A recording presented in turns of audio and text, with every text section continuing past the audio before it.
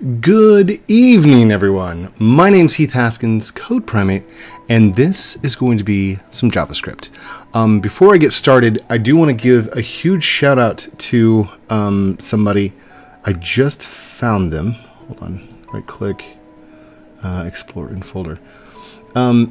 Akash Gandhi over on YouTube Creator Studio. If you look for piano, ambient, calm, amazing like pianos in the background. That's what you're hearing right now. That is the artist of all the songs that you're going to hear, and it's just going to be playing in the background. So huge shout out to them, because absolutely amazing. I am going to turn it down just a little bit because I feel like I'm trying to shout over it. Anyhow, they are free to use and no attribution needed. You can use them on your YouTube channel. You can use on your videos, stuff like that, as long as you're part of the YouTube creators stuff. Okay, so JavaScript. Had a lot of people asking me, like, how are you going to pick a winner by the comments, blah, blah, blah, and, like, I didn't know. I had a script a while ago that I created that basically would go through, it would grab all the comments, and then it would choose a comment at random. So what I'm going to have to do is I'm going to scroll down through all the comments. I have not evaluated these yet. And no, it's not an April Fool's joke. You will be able to get the book. By the way, okay, I see a couple of people who have done multitudes of book. I promise you, my script will only pick you one time, okay? And I'll walk you through it. It is actually a very, very intelligent script. In fact, right here. So this is how I got started. First, I needed to find out all the comments inside. There we go. All the comments. So var all comments equals. Oh, don't want to add a tag there. Equals document.getElementsByTag, and this little thing. Thank you, YouTube, for designing your own tag for comments. What code? How is this so? So check this out. If you're inside Chrome, just press F12 and you can pull up your developer console inside the elements, inside all of this stuff. So as you're going through here, like, let's go up to the first comment on the channel, and I'll just show you how this works. So like right here, right click, inspect element. It takes me right to his name. Okay. Now if you look, this is what I used to have to go off of, which was div. Each one of these was a divider, or it's div, divide. I don't remember what div is. What is div short for? Anyhow, it's a div. And what I would do is I would do find or get element by class names, and it would return an array of these things, the divs, but by class. So like that was the hard thing to do. Now, as I was looking through the code today, I looked and realized that these right here, oh, not that one, this one right here, all of these are their own little tags. They're called YTD-comment thread renderer. And if I scroll down just a little bit, like here's the top 4 comments, right? As I move over each one, it'll highlight them. That tells me that that's the container for all of that code. So the only thing I have to do is do document.getElementsByTagName, use this tag name because it doesn't appear anywhere else except on a comment. Thank you so much for the subscribe. Oh, I don't have notifiers on. Hold on, who was it? Woodsman the Barbarian. Thank you for subscribing. Anyhow, so that's what I can use. And if I just click in here, copy this, I'll show you what the first one does. Var all comments equals document.getElementsByTagName, and then just type in that tag name like that. Undefined. So if I just type out all comments, lowercase one. Sorry, my script is still in there from the other one. It says it's an HTML collection of 168 elements on that scene. So there they are.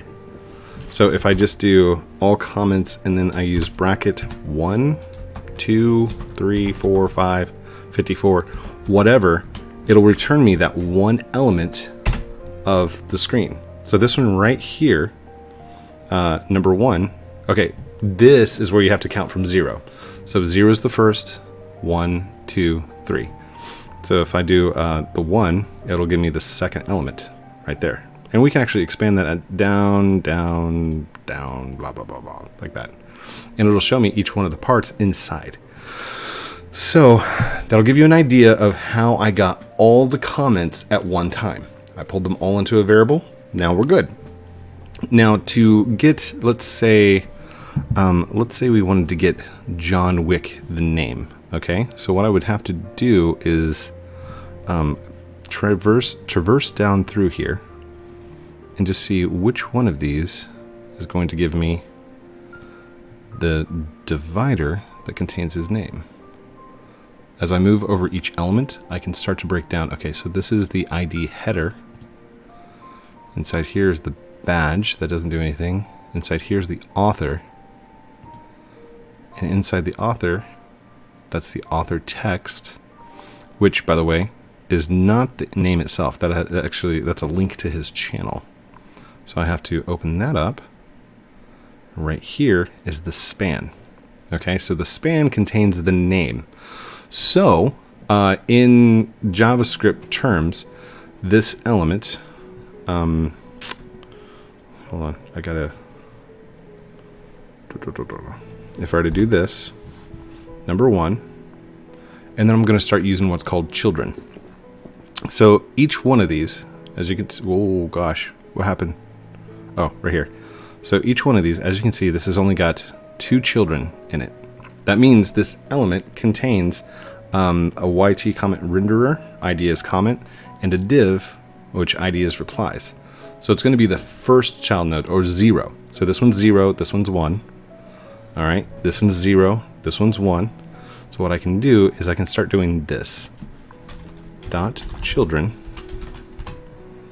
and then 0. And that actually points, hey look, see? If I did 1, it'll, oh wait, 2 is undefined, 1 is div hashtag replies. That's more of a style. I want the actual there. Comment 0 dot children, and then I knew this one is the second comment renderer dot children. Okay, so let's go look real quick. This is 0 1 1 0. So 0 1 1 0. So child 0, child 1. Is it child or children? Children. Child 1, and then children 0. Uh-oh. Can't spell children. There we go. So that gets us down to the header. Div header style. I don't know if you can see that. It's really tiny down there, but just to give you an idea of like how I got the elements. Header, comment header, author. Header author right there. And then it's going to be child 0, and then the inner text. So we're going to go dot children 0, children dot children 0 dot inner text. Maybe that was the wrong one. 2 is a no-go.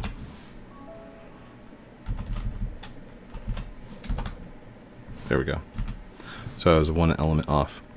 So this should return John Wick. It's the inner HTML of all comments 1. John Wick. Perfect. And I can actually do equals blah, and it actually changes it up here. So Not that we wanted to change it, but an example of how to use the console to change elements on the screen, which it's a lot easier just to right-click, inspect element, double-click, and change. Anyhow, long story short, let's go back over to the code. So the first thing that I do is I get all the comments, and then right here you can see where I was looking at username and the comment itself. So that's just a bad example because I was using one, but I did the same thing. I did the path find all the way down until I found the inner text, which got me the username, and then I did the same thing, the path find, until I found the inner text of the comment itself. So I know that this object contains the name at a specific child, and it contains the comment at a specific child. So I can use the children tree to pull all those back. Does that make sense? I hope that makes sense. Anyhow, the next thing I do is I create a variable called search term, and I prompt enter the term that you'd like to search for. Next, I ask how many winners do you want to have? Prompt how many winners. Now, here's key bug that I found earlier. If you have 3 entries and you're trying to pick 5 winners, it's going to crash. So it might behoove you to take this code, run it one time with 1 winner to see if it'll work. If you have 0 winners, if there's 0 comments, I don't know what that would do at all. No clue. Anyhow, run it, test it, see how many comments you have first. I know that there's at least 10 hashtag books, so it shouldn't crash. Knock on wood, this is a demo. It could demo fail, who knows.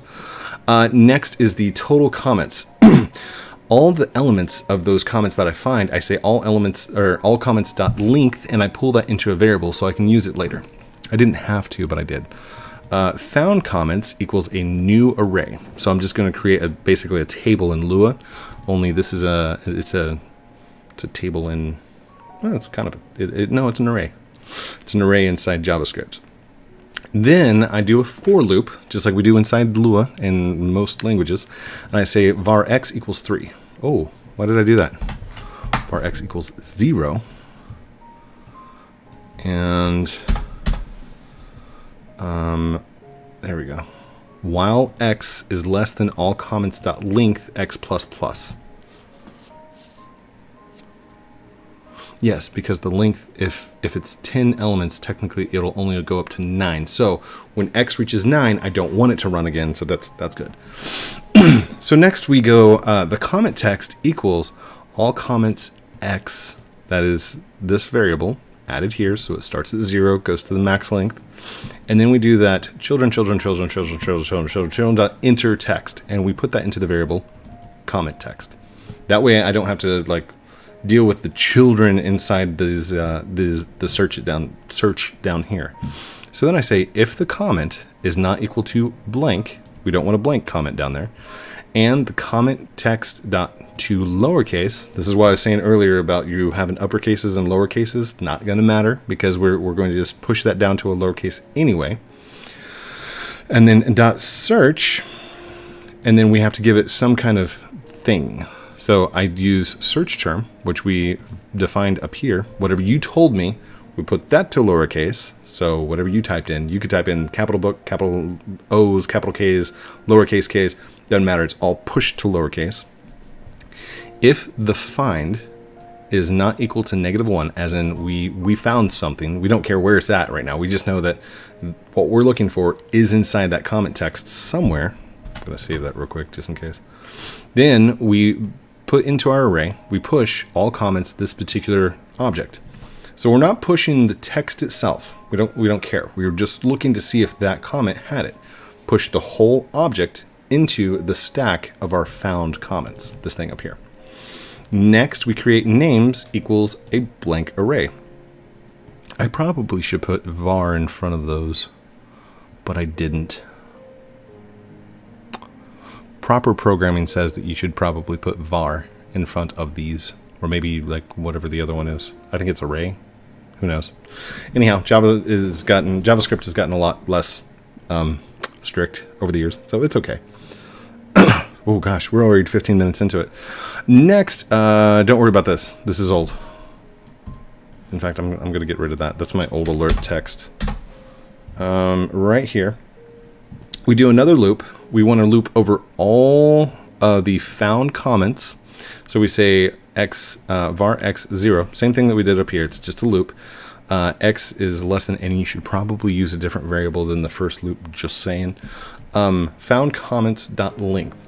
So it starts at 0 and it goes all the way up until the length of the array, which if there's 10 elements, you want it to stop at 9. That's why I don't have an equal sign right here. And then we just loop and loop and loop and loop and loop and loop and continue to loop. So this name equals found comments children dot inner text. This grabs the name, pulls it over. Okay. Actually, no. It takes the name out of the object and places it as a singular string. So it's now just a string by itself. It's no longer inside the comment. We have the name of the person that we're checking. Now we check right here if names.index of this name is not already in there. If it's equal to -1, we didn't find the name already in the names. We go ahead and take that name and push it to our names. So basically, I created an array. I'm going through. I pick out a name. I'm looking at the name, and I say, hey, do you contain this name? No? Okay, add it in. Go through. Somebody's commented twice, so there. I grab that name. I look at it. Hey, do you have this name? Yes? Disregard. Two names will never get inside our variable at the same time. I hope I'm explaining this correctly. If not, comment down below. Just kidding. You don't have to comment. Not if you don't want to. Next thing I do is this is where the magic happens. New window equals window.open blank. Okay? Basically, I'm using the window.open function and I'm passing it into a variable. That way, whenever I need to refer to that window that I just created, I can refer to it as new window. So new window.document, new window.address, URL, whatever the variable is of a new window, I can control it now that I have a variable of it. So last, I go var winners equals blank array. I did a var right there, but I didn't do it on the other ones. Crazy. Var winners equals blank array. Okay. If the number of winners, I tried error checking it right here. If the number of winners is greater than our names that we created up here, dot length, then number of winners equals names dot length. So I tried to make it so, oh, I should probably just do -1, right? No, it's because it's still, you could still have an array of 10 names. -1 would be, it'd be fine. Okay, so number of winners, no, greater than or equal to. That's right. So, sorry, confused myself because I had an equal sign in there. I'm like, we didn't use the equal sign up there at the top, but that's because we were looking at the array. The number of winners is a set variable that we typed in manually up there at the top. So, we do another loop for var equals x equal to 0, set x equal to 0, and while the x is less than or equal to the number of winners, we're going to loop through this information and then add 1 to the x. This name equals names math.floor time, we want the lowest number, math.random times names.length -1. So the names length is 10, -1 would be 9. So it's going to be a random number in between 0 and 9. That number is going to be returned to us as 9.5, 3.2, 7.6539, 3.1415926553. Who knows? It's a random number in between the lowest number and the highest number. So by using math.floor, I say if it's 9.5, make it a 9. If it's 7.6, make it a 7. I take and I round off, or I do the lowest number from that. If it's 7.9, closer to 8, it still rounds down to 7. So that's what the floor does. And then that returns just a singular number that says names number equals this name. And then I check if the winners.index of this name is not found, then we go ahead and push that winner into our winners array. Basically, here's the winners array. Hey, I got a name here. It was randomly picked. Do I have you in my list? No. add you to the list. Here's the cool part. If it does it again, it says, do I have you on my list? It says, no. All right, let's put that one back. Let's go ahead and -1 from X. That's this part right here. Because I need that same amount of winners no matter what. We can't just skip a winner and have like, hey, there's 10, but you only pick 3 because the repetitiveness. So it will grab another name, check it, and do it for the number of winners. The final result, we say, new window, .document, write. And basically, I wrote out a secondary page right here. I don't know if you guys can see that or not. But the entire page itself is actually contained within this write statement. So all commenters, text area. This is a text box up at the top. It's 200 across, 10 down. I named it TXT names, text names. It is a text area. And then I start in right here, like the search term was this, search term dot to lowercase. The total entries was names.length. The total comments was total comments. Number of winners right there. And then finally the winners equals the winners array. So, and then finally for the last part, I say text names equals new window document get element by ID text names. So I'm grabbing that element that we just created in the new window. And text names.type equals text. So it's no longer a text. It's no longer a text area. It is now actual text, just in case there's like some weirdness in there. And then I say the names equal our names that we found, all the names. And then we select all the names and we copy it. We actually do a exec command on the document itself. So it will highlight everything, copy it, and give it to you inside the clipboard. That's the cool part about this script. Anyhow, let's show you what this does. This is not the picking of the winners, okay? This is just a demonstration to show you that I am going to be picking the names in a specific way on my channel. Let's make sure that we're down to the very end. Control end.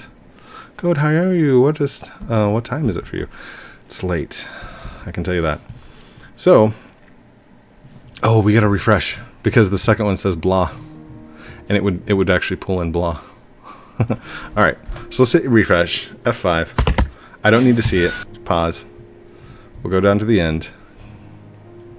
This should load everybody up, and I'll check to see that everybody's allowed. If you got caught inside my spam filter, I'll try and get you into the comments.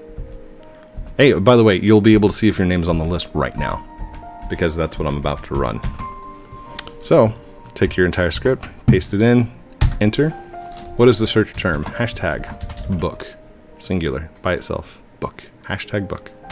How many winners? There's going to be 10. Right there we go. It just selected all these people down here. So there are 169 total comments. There were only 84 people who put in the word hashtag book right there. And we picked 10 of them at random. Bacon Queen, Dylan Collins, Hellfire Gaming, Dwarf King? Dwarf. XJ, Craig C, JD, Hamilton YT, Funny Road, Fortnite, etc. Linda Borg. These weird, like, symbols. Carolyn Drummond, and Sebastian Shore. So, if you guys want to see it again, all I gotta do is come back over here. We'll do it again. And I'll show you. I can put in hashtag BOOK, 10 winners. Doesn't matter what the search term was. It does it again. And now we have a completely, well, it's not completely different set. Because, I mean, you only have so many names, right? So, they're legit. There's 10. I think 1, 2, 3, 4, 5, 6, 7, 8, 9, 10, 11. Uh-oh. 1, 2, 3, 4, 5, 6, 7, 8, 9, 10, 11. Uh-oh. Uh-oh. We've got an error in our code. Okay. Equals 1 to the number of winners. So from 1 to 10. Okay. Let's try that. Save. Copy. Go back over and paste. See, and this is why we error check everything. Book. Gonna have 10 winners. 1, 2, 3, 4, 5, 6, 7, 8, 9, 10. Perfect. And if you don't want 10, or if you want to use this code for yourself, you can always go. Hold on. Is that the end of it? Oh, it is. Wow. There we go. If you want to use this code for yourself, you absolutely can. Paste. The search term. Let's just search for the word hi. And let's pick one winner. Yo bro every day. It looks like there were 17 people who said hi out of 169 comments. Let's look for something else. Here we go. #textbook. #book. Copy. I'm just gonna hit up, enter, #textbook. One winner. Of 169 comments, there was only one person that put #textbook. So, Gary Blaine Jr., you might go and fix that. Okay? Make sure that you put in the correct hashtag. If for some reason YouTube changes between now and then, like on Friday, then I will correct the code before I run it. But I wanted you guys to know the process that I go through to create these scripts as far as programming goes on JavaScript. There's a lot more. There's so much more you can do. JavaScript is the simplicity behind it. If you start getting into jQuery, and if you start getting into JSON, AJAX requests, SQL, making these requests across the internet, creating APIs for your website to respond to external responses, stuff like that. There's a lot more security involved. There's a lot more stuff to do. Basically, I love to program. I love code. And I mean, that's why my name is Code Primate. It's Programming Monkey. Although there's already a Programming Monkey out there on YouTube, so I don't think I can do that one. Anyhow, thank you everyone for watching this episode of JavaScripting. I don't know, coding, programming. It wasn't Roblox Lumber Tycoon 2, but I mean, I still got that over here somewhere. So we'll still keep playing. Thank you so much for 100,000 subscribers. Thank you guys for hanging out with me. Thank you for enduring my rant about programming code. I hope this has been an enjoyable experience. And if you're having a bad day, I hope it gets better. And I hope this was able to take your mind off of it for just a short period of time. Love you guys very much. Have a great night. We'll talk to you very soon. Outro.